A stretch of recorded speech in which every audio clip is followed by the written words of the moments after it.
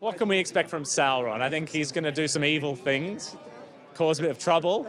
Yeah, he spends most of the season cruising around manipulating people and trying to achieve his aim of healing Middle-earth. It's really nice to share it. I mean, it is a character that I have been hugely interested in for like forever, and doing this role, it just kind of opened up a whole new world of research. And yeah, because I held on to the secret for so long, I want to tell it to everyone. It's probably just a byproduct of now that Sauron is kind of out in the open. We're with him on his journey, and I think as a consequence, the darkness is pretty naturally occurring in the show because we're following him. It's a joy because of how iconic it is and how special it is. And it's in the same way that challenges are like equally important because it's a complex role and you want to really do it justice. And I know how much people care about the role, and everyone has their own idea of what Sauron is like. So I've tried to make sure it's connected to the core of the character. It's exactly that. I mean, I think I have like 15 friends here tonight or something like that. So I'm excited to share it with them and share it with everyone else because